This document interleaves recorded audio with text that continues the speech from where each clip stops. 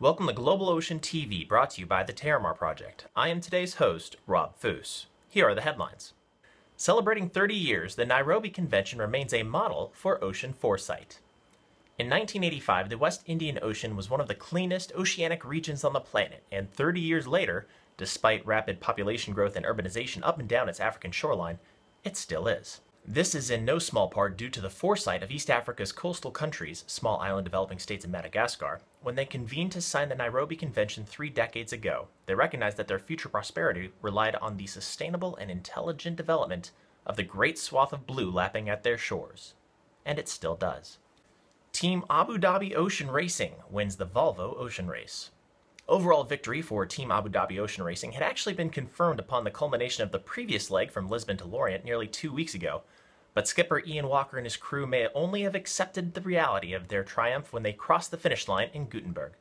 And even then, it did not quite seem real to Walker, who becomes the first British sailor to skipper a winning team in the Volvo Ocean Race. Congratulations. 10 lessons learned about tackling plastic ocean waste. To sum what a group of experts said in an online debate on plastic pollution: 1. We can't keep up with waste management. 2. We need action from governments and businesses. 3. It's an economic as well as an environmental issue. 4. Designers and recyclers often feel helpless. 5. There are global solutions to this global problem. 6. There are also local solutions. 7. We have to eliminate the ick factor. 8. Labeling plastic bags like tobacco is not helpful. 9. A ban might not be best. And 10. Together we can take plastics off the market. 3D printing is proven in space, but not in the water. While there is a definite enthusiasm for anything space-related, it surprised those behind the Deep Z project that we were already beginning to explore the capabilities of 3D printing outside of Earth's atmosphere before we had finished testing those capabilities here on Earth. Watermark, Part 1.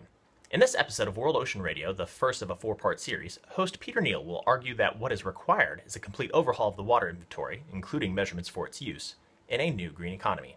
Check out these stories in the Daily Catch and tune back in tomorrow for the best ocean, river, and lake news from around the world. Thank you. Did you enjoy this broadcast from Global Ocean TV? Stay up to date with the latest ocean, river, and lake news by subscribing to our channel.